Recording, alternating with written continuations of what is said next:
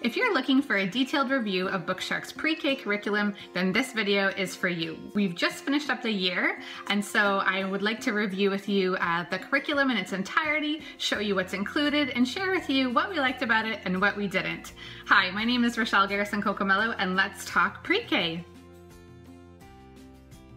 So first I want to share with you a little bit about Bookshark itself and why we chose it. So Bookshark is a literature-based program, meaning that they use predominantly books, literary fiction, nonfiction, biographies, illustrated books, to provide an engaging education, one that moves past memorizing textbooks or repetitive worksheets. This really sits well with me, that's why we chose it, and from all of the research that's been surfacing, reading aloud to your kids is one of the very best things you can do to help with their pre-reading skills. So Bookshark is also a boxed curriculum, which means you can purchase an entire box of curriculum and theoretically not need to supplement with any other subjects. And Bookshark's philosophy is to create a love of learning, and that they believe is the basis to a successful education. And I really believe that, so that's one of the reasons that we chose this curriculum as well. They also implement a 4-day curriculum over 36 weeks.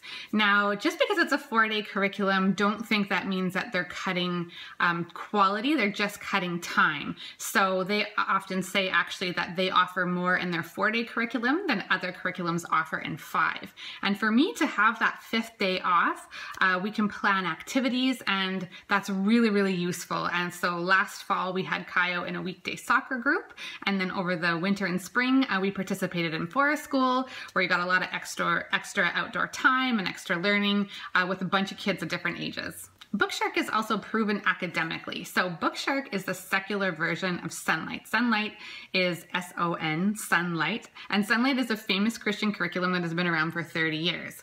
So Sunlight homeschooling students, on average, score significantly higher on college entrance exams than students who've attended public or private school, which is very interesting. Now, Bookshark uses the exact same methodology and structure as Sunlight because they're sister companies, just without the Bible subjects or the religious undertones and references. So I really trust them. They've been around 30 years. They've been around long enough to see the fruition of their students from beginning to end and see the success through that. So this is not a new curriculum that's being tested on your child. This is one that's proven academically. Now, that all being said, Bookshark's philosophy at the pre-K level is a gentle introduction to teaching. So they believe at this age, ages 4 to 5, that kids just need really good books, time with the parent, and ample time to play. So their lessons are densely rich, but very short. So lessons were about 20 to 40 minutes, and most of that, probably 80% of that, was me reading to the kids. Now, we would do that at lunch. That's what worked for us. The kids would sit and eat. I would read to them. And then the other sort of table work subjects, so math and some workbooks, would maybe take about 10 minutes a day. So now let's have a look at what's included with this curriculum. Okay, so let's start with the instructor's guide. This is worth its weight in gold. So this is where you have all of your daily and weekly schedule laid out for you, and I'll show you what that looks like up close. So basically you have your 4-day-a-week schedule. Now that doesn't have to be Monday to Thursday, you can do it however you like, and then it has it broken down into sections, what books you read. You can see some books are all week,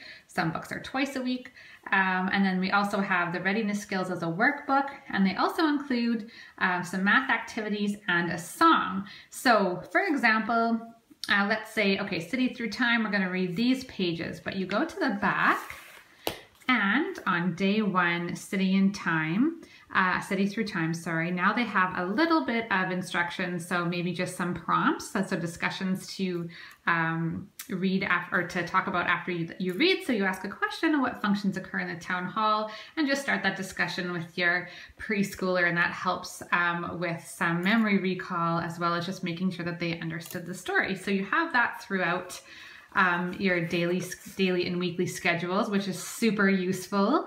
Around week, I believe it's 11, you start doing in math, which I will show you shortly. And also what's really nice is they include a song. So what we did, so a lot of the songs we knew, if you're happy and you know it, we would watch it on YouTube, and then I would buy it from iTunes and put it on the iPod. So every time we were in the car, we were listening to these songs and just learning along with it. And the kids loved that. Now you'll notice in here too, we also have, so sometimes there's optional activities you can see throughout here, which is nice little extras. We would do them sometimes, you don't have to, that's why they're optional, which is really nice.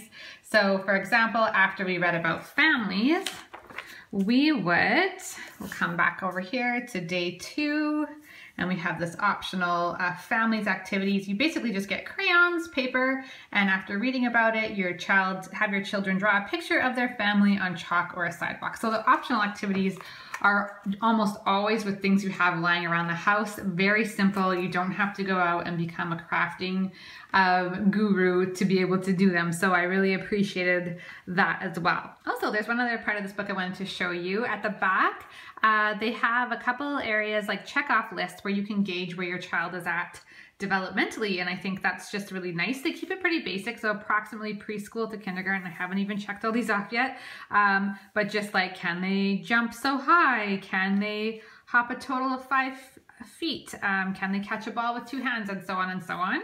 And then they have approximately 1st grade just to see where they're at. They also have practical life skills you can check off, and then they include field trip planning if you want at the back. There's also, when you're completed too, there's a little certificate of completion, which is really cute. If that would interest your kid, then that's a nice little thing to present them. Okay, so these are the geography and culture books, and I won't go through every single one, but there's a couple that I wanted to show you. The first one is Then and Now. This is a really cute side-by-side example of this is what a street looked like back then, and this is what it looks like now. Plus there's some questions to prompt your child and get some conversation going, so sort of some seek and find. And it just goes through different situations, and it gives them an idea of history and that concept of like past and present, which is sometimes difficult for kids to grasp. So then there's a book on feelings, some Richard Scarry books, which my son absolutely adores. Things People Do. There's also a people book. This is pretty cool. Just has a really good look at how we're all different. Like there's even just a half a page on all the different shapes and colors of noses. There's different hairstyles, and it talks about how people do different things for fun, and we all have different kind of games that we like, or different foods that we eat, and so on and so on. So this is a really nice kind of look at a bigger picture and getting kids used to a multicultural perspective. This is really cool. I love this book, though I do find this book a bit old. So I'm happy to have it in our library, but I'm going to show you what I mean by why I think it's old. So it's a street through time, so a really cool concept. So they start with the street, and they essentially show it what the street would look like throughout the ages. So we have the Stone Age, first farmers, it's the same street, how they've progressed. It goes into the Iron Age. We have the invaders, Viking raiders. I mean, it goes all the way up until, 1800s and present day. So it's very, very cool, and cool to see the changes. However, it is a little bit violent and graphic. Now look at here in medieval town, this is a little guy hanging, and there's a little cutout of it here too. So now this will just depend on what you feel is appropriate for your child, what you think they can handle from an emotional perspective as well. My son is highly sensitive, so this is a bit too heavy for him. He didn't notice this, we grazed through it, but this page, when the plague strikes in the 1500s, I very lightly touched on it because it was too heavy for him and it bothered him. And I mean, they even have like a plague pit where they were burying bodies. I mean, I do feel that this is, violence in a historical context, which is they're going to learn at some point, but at what point is going to be up to you. And for me and my son, I skipped lightly on, I treaded lightly on some of those heavier pages. So just something to be aware of. So here's a city through time. It's sort of the same idea, but from a city perspective. And then there's also a beautiful National Geographic World Atlas. And just wanted to show you one thing in here. Now, it goes through all the continents and all the countries, but the United States and Canada get a zoomed in look of the provinces and the states. And I'm from Canada, so I appreciated that they had some equal weight on the Canadian side, so I didn't have to source that separately. So these are all the Read Aloud books that come with the pre-K curriculum. Usborne really likes to make sure that they include stories from all over the world so that your child doesn't hear only a uniquely Western, perspective. So I think that's really, really cool. My kids love this book. It was really fun because there's a little map. So, I would say, okay, well, we live about here, and today we're going to hear a story from Persia, which is all the way over there. And then we would read the accompanying story. So really, really cool book. This was just a book full of some classic stories. This is another folktale book, again, for a nice worldly perspective on stories. This is a nice introduction to poetry. And then we had a Mother Goose Club book as well. This one was full of the famous and a lot of not so famous nursery rhymes. My kids loved it. I did not think that they would enjoy this. Some of these are really old fairy tales. Some of them nursery rhymes. So a lot of them were even in like old English and these and thys, but it held their attention. And I think it's because there was just enough illustration. Sometimes you could tell that this is, a bit of an older book too, because some of the content's like, oh, there's a man punching a woman in the eye. Some things are definitely less politically correct now than they were at the time that things were written. So just something to be aware of. But that's all the Mother Goose rhyming. And did you know that kids need to learn how to rhyme before they can learn how to read? So it's really good for them to hear rhymes.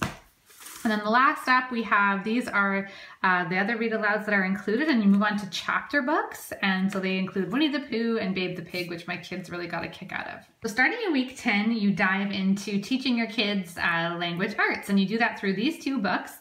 With Dr. Seuss's ABC book, you basically focus on one letter a week. And when I first saw that, I thought, oh, I don't know if that's going to be enough instruction for my 4-year-old. I would have thought maybe there would have been some more alphabet focus, but I'll share with you in a moment why they don't do that.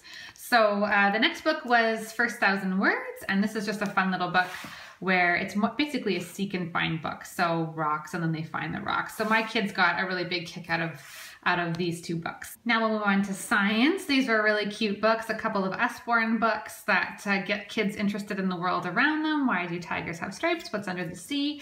And this one I loved, my kids loved, the big books of science and nature. It starts off with everything from, weather to what season it is, and then you even go into animals, insects, mammals, and all the way even into machines and simple machines and levers, and even a science fair right at the end. I 100% recommend this, even if you're not homeschooling or planning on homeschooling. There's a lot of rhyming in here too, so it's really easy for your kids to listen to. So next up is readiness skills, and Bookshark includes these 4 books. There's 1, 2, 3, and 4, and they're sequence workbooks, and basically they help you and your child basically discover fundamental perception skills. These are the skills: motor, visual, auditory, and comprehension.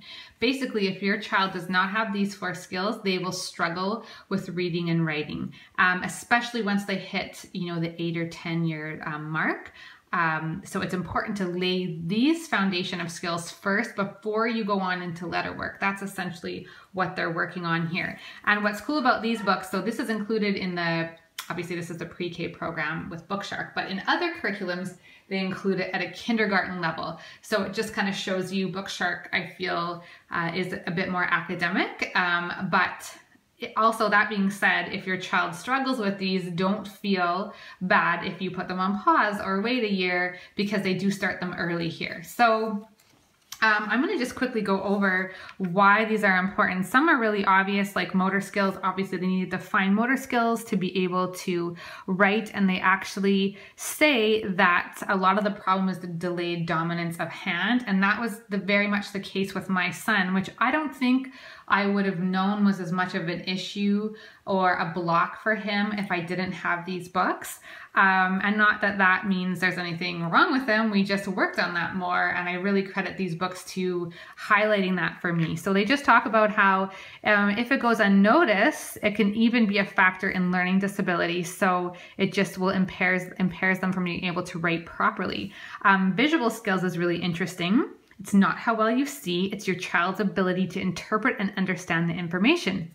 So what they say is, Practice through studying letters and beginning reading is not the correct way to teach these skills. Very, very interesting. So basically, you don't want your child to memorize a letter, because if they just learn to memorize, what's going to happen once they hit the age of 8 or so and vocabulary becomes much more vast, well, the English language is just too big to memorize everything, and they're really going to struggle. So you need to teach them how to interpret and understand and see differences and similarities. So instead of memorizing a lowercase b or a lowercase d, they're actually being able to interpret the difference. And there's actually a difference between those two things. So there's also auditory, which is really interesting, because they said a lot of times if kids can't translate speech sound into meaning, they're going to have a lot of problems, and they'll often be scolded for being inattentive, but they actually just are having problems with auditory memory, remembering what you're saying. So this is amazing when you think about all of the problems you can omit by just having a really good basis of these skills. And then there's also comprehension, so just being able to categorize and generalize and sequentialize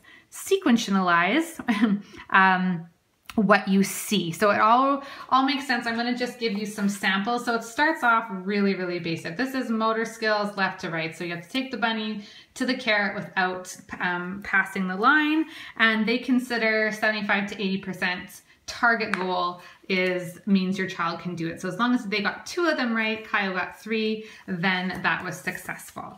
It moves on into, this is a really cool one. So this is auditory, and what I had to do here, so first you want to make sure that they can differentiate between different sounds. So I would, behind a box, I would make 2 sounds, maybe like, and then something different like that, whatever. And then if they were the same, Kyle would have to circle a smiley face. If they were different, he'd have to circle a frowning face, and we would go through there. And then again, he got 5. So as long as he got more than 4, it was considered to be the target goal was met, which means he understood it. So really cool activities. They start with that, and then they move on into rhyming. So you can see how the patterns of what they're doing increases. Now at the back, what happens is there's a little scorecard. So if they got the target goal or higher, you put an X. If they missed it, you put a 0. And they stress here, which I really appreciate, do not refer to this as any type of failure. Stress that this shows that they're still learning. So this is just for you as a parent to determine, what is my kid, what is he doing that he understands, and what does he or she needs more help with. So you can see for us, there's mostly X's. There's a couple one-offs, but some of them, look at my hand die, look at Kyle's hand die, 0, 0, 0, 0, 0. So this alerted me to, okay, we have something that we need to work on here. Now that doesn't mean that, again, that there's something wrong with him. It just means we had an issue, and Kyle definitely struggled with dominance and proper grip. So we started this, he liked it about halfway through to the end of this book, completely frustrated. So we paused and we just said, okay, we're going to take a break. I knew that he needed more work in that area specifically. So I went out and I just got a cheapy notebook, and then from Pinterest and the internet, I just downloaded and printed for free all these extra left-right activities, because this was especially his struggle. So just practice, practice, practice. Plus we did some more fine motor skill work, just more coloring, painting, working on that grip. And then we came back to it when he was more ready, and now he's absolutely gobbling these up. So we've almost completed these. This is all we have left to do. We completed the reading a while ago, and I wanted to show you an example of how far we've gone, or he's gone. So this is, they're not supposed to leave the lines, and they have, they're allowed to leave it so many times, but there is what he was doing, right? And you can see that he was off of his line a lot, right? And now we have, this is the next, this is what he's just did this past week. Now, what a difference. Yes, he missed off a couple of times, but this was start to finish. He did it quite fast. This is very long when you look at it and how much you have to go. He did it quite fast. The only time he he moved is he did miss a row here. He went off 3 times on a row here, which he's not supposed to do. But his sister made a noise, so I don't actually credit that to being as much of a skill problem as just a distraction problem. But look at the difference in motor skill work. And this time he used his proper hand and proper grip. Before he was doing this grip, and this is the full proper grip. So I think that's fantastic growth, and it was very, very cool to see. Now with these books too, there was a couple other things. For the most part, I love them, and I didn't think I would like them because they seemed workbooky to me. But when you read how much development it's doing, so not only is it giving them a skill set, but it's also just alerting you to if you need to work on any extra areas with your child. Now there was just one other thing I wanted to show you. Some things I think need to be updated. Now one of them is the use of a gun, which I feel, shocked me for, I don't think that's appropriate in a children's activity book. And another, I think they just need to update some of their graphics. For example, on this page it says comprehension and sequence. So you had to color by color choose which came first, next, and then last. And in this top row, the blocks, I feel like there is no clear indication, there's no clear pattern of which one should be first, next, and last. So I just marked it right because I was like, well, this is ridiculous. I don't even know which one it is. So I just think there's a couple graphics that need updating, but besides that, I am totally a convert, which these are not just filler worksheets. These are a developmental learning tool, and I'm really happy with it. Last but not least, for what's included in the kit this is the math manipulatives that came with everything, and we have flashcards, and there's these fun little building-like blocks, some teddy bears, some little squares, a ruler, and a time clock.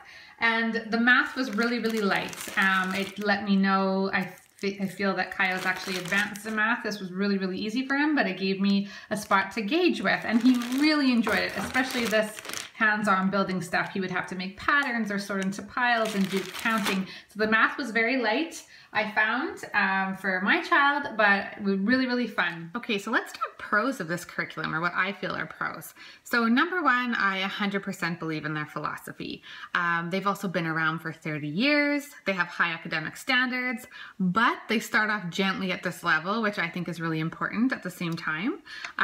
There's seriously no prep to this curriculum. It's truly open and go.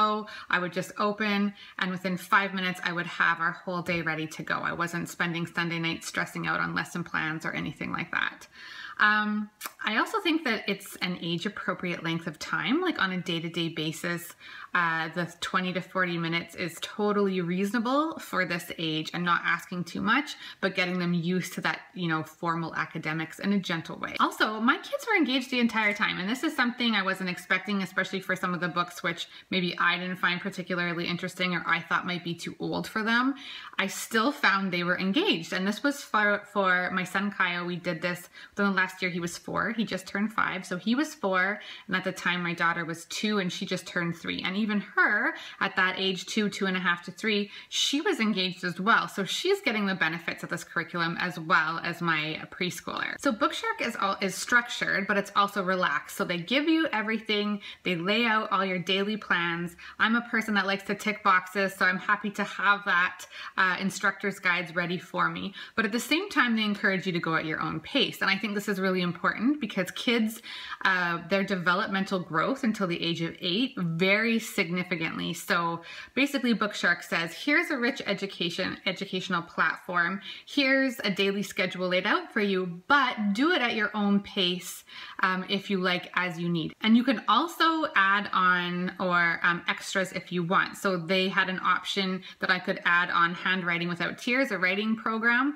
in the pre-K level that's usually included with the kindergarten. So if you felt your pre-Ker was ready for that, you could add that. They also had the option to add a grade level above readers. So if your child is starting to read already, you could add those readers into this program, into the pre-K program as well. So even though it's a box curriculum, there's tons of options to meet the needs of your kids. I love that. So moving on to cons, I wish it had been a bit more unit-y sometimes, like in a unit studies way, where maybe if we were learning about machines and levers and wedges and things like that, that there might have been more activities that would match that. However, Pinterest is at our fingertips, right? So it was very easy upon occasion. I would go over to Pinterest, find a matching activity that worked with what we were learning about, and go that way. So even though it wasn't included, and I sometimes wish it was, in other ways, it was just as easy to go to Pinterest and find what I needed, and I could base it around what my kids needed. So if you, for example, have a child that needs to move, then find a supplemental activity that has them moving. Or if you have a child that loves art, we'll find a supplemental activity that involves painting or drawing or what have you. Another con is that I sometimes found the content was too old. Now this will vary depending on your family's values, depending at where your child's at. For my son, he's highly sensitive, so from the emotional aspect, even though I felt like he could maybe understand things intellectually, emotionally, from an emotional aspect, sometimes I felt it was too much for him. But that will just, like I said, completely be based upon where you're at with your family, but just something to be aware of. Another con is that I didn't like every single book. I didn't love every book.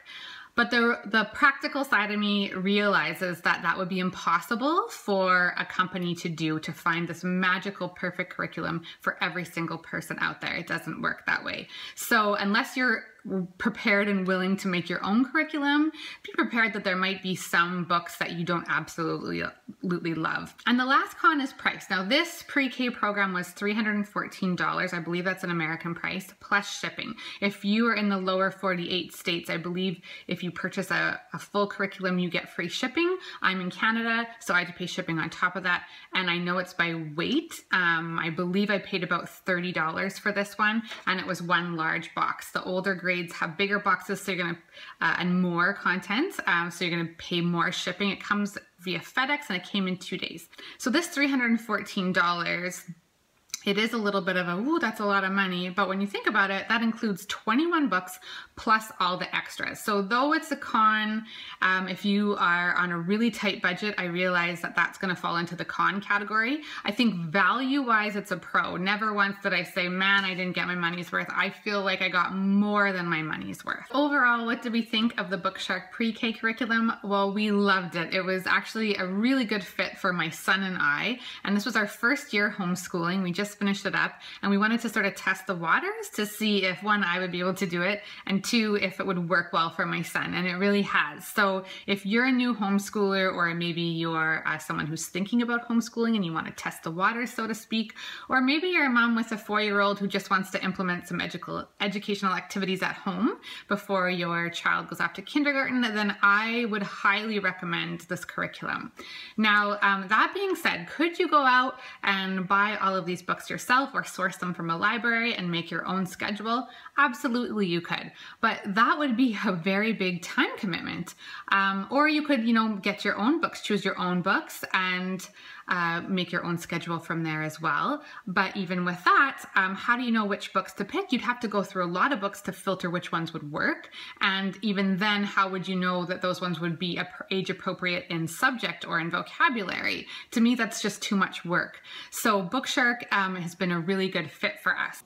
Plus, I'm a mom of 2, and now I'm taking on a teaching role. I just needed an open and go guide with rich books and subjects to teach from a source that I trust. So Bookshark really took away that worry of, am I teaching enough? And we loved it so much, so we ordered Bookshark's Level K program for kindergarten. So on a more personal note, my family and I were trying to live a rich life slowly. Now, the rich is not a nod to anything monetary, though I will not resist any wealth if it should come my way, but more in terms of living a quality life at a slower pace. And I feel like Bookshark fits in perfectly with our family mantra, so to speak. So I can spend more time teaching and learning with my kids, and less time with stressful preparation. And because the lessons are really dense and short, I have less time, it's less chaos and busyness time. So now they have ample time for free play, for music, for arts, and for sports. If you have any questions, please feel free to leave them in the comments. And if you found anything valuable, feel free to like or share this video or even subscribe. I really appreciate your time. Thank you so much for watching.